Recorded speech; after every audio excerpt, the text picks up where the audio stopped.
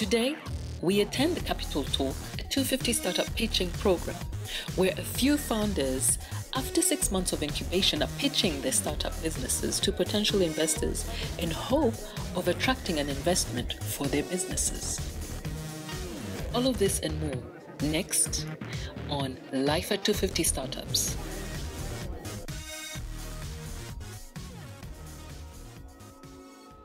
I feel nervous, but I also feel it's like I have confidence that things are going to work. Yeah. Up to now. But it's already big.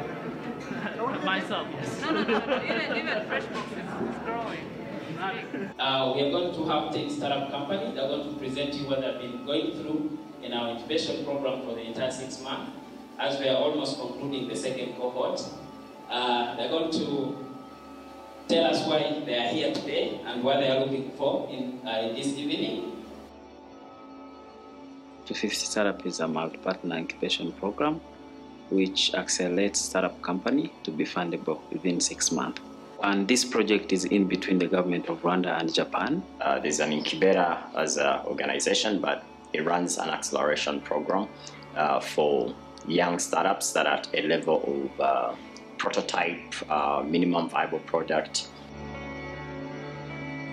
The last Capital Talk was the best because we had many visitors from different institutions.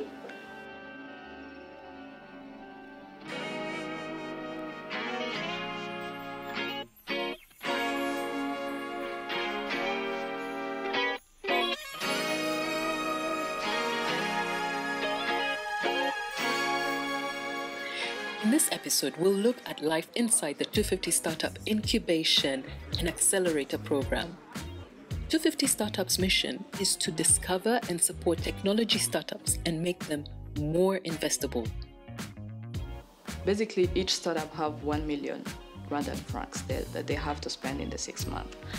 And then we help them, we guide them, we give them mentorship, we have a specialist in incubation, we have a senior finance officer, we have a senior lawyer that guide those trainees, and then we provide those finance and lawyers that they can't afford as a startup. At the end, you do a pitch deck, your pitch deck ugasanga ni empty of content, content fit. Kwerichi wagiye unegrija ibintu from the beginning. Ugasanga nta information ufite zijyanye na field work. Kwerichi you neglected the first assignment. So I'm fighting to make sure that you have rich content about what you guys want to solve. Silvio?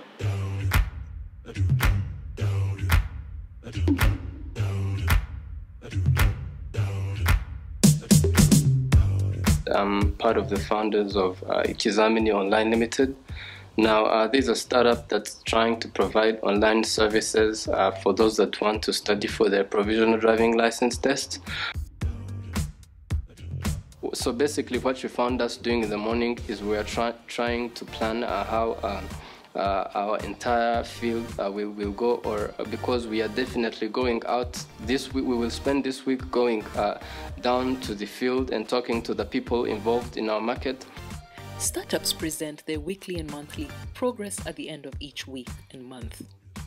Each startup will get a mentor, financial advisory, lawyer, lunch, and transport facilitation throughout their 6 months of incubation.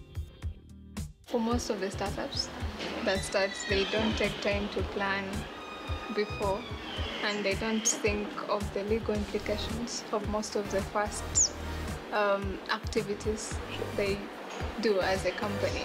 And that is very true because at our start we think everything is about the solution we are bringing, and we forget to mention the legal aspect of it, and that's what she's been helping us with. And I'd say we've been able to learn a lot, and we are yet to learn more with this very strong team. But with anything to do with companies, if you want to change something in the company, how do you change it? How do you change it? You have to talk to the board. Yep. No, before you even go to board, what, all those things, how do companies communicate? This startup company, it mainly deals in the quality of water management, We have a prototype. It's in form of electronic device that helps or keeps track of the water, pH of the water, or the acidity levels in the fish ponds or in the water, so that it can reduce the death rates of fish, and it mainly helps farmers, fish farmers. The economy of Rwanda is mainly in agriculture. I'm expecting that within these 6 months that I'm going to be working with the 250 program, I believe our prototype will stand out. I believe our prototype will be developed enough to go on the market, compete with other companies that we are in line with. It's going to help us play a great role in the economy of Rwanda as well. Tech Adopter, it is a manufacturing company that is dealing with the manufacturing of machines and tools used in agriculture. Right now we have many products, but among of them we have manual seeding machine.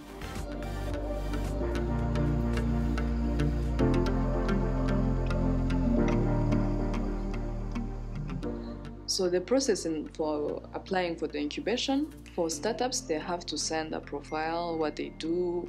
There's a guideline application. There is an application on the website, a Google form where you have to fill in your team names on that Google form, and you have to upload your PPT that explains what you do, what the project is about, and all that. So we're a bit late.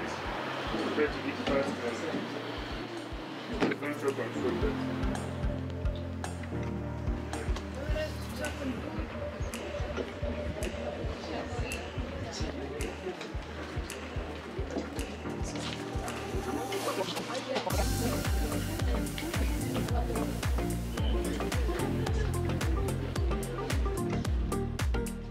One interesting thing before pitching to the investor. There is a rehearsal for Capital Talk. They pitch to their friends and other startups in the incubation program, where they'll get real and honest feedback from their mentors, making sure that they are ready for Capital Talk. Now, presenting now is not presenting tomorrow. And I'm serious on that. I'm called Israel Nyachuti, the founder and the CEO of Tech Adopter. Tech Adopter is pitching is somehow challenging because you attend to the audience, hoping that you are going to receive questions, but sometimes when you know that what you are saying is real, that's the way of confidence. So it was not easy. One of the points why you bring you here is because you can work with other people, even something you don't know, okay? Other people can help you to do it. It's coming. I just started with that because it's the last slide. Because this slide, other people are doing it right. You're going to sit here. And you have been doing it well. You're going to see it. The founders get a feel of what it's like to pitch to investors, all the while rehearsing for the Capital Talk. Next one is Tech Adopter.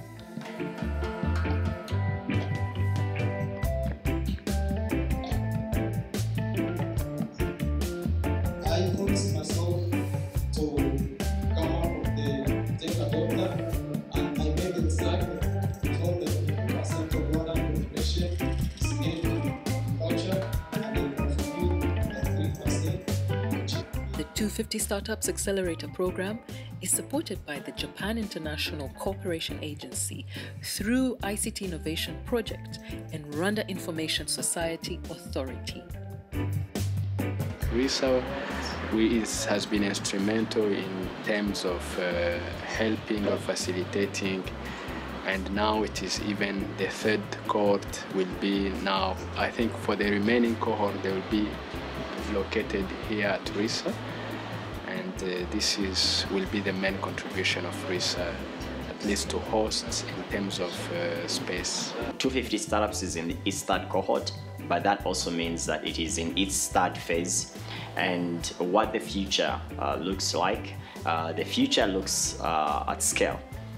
We're fortunate that the Japanese government contributed or committed to 50 startups, and That it gives a coverage of close to 200 individuals, but 50 businesses that are likely to come out of that. One of the major aims of 250 Startups is to not only work towards promoting investable businesses, but also solving global challenges with the aim of creating the next generation of ICT companies. See you next time at Life After 250 Startups.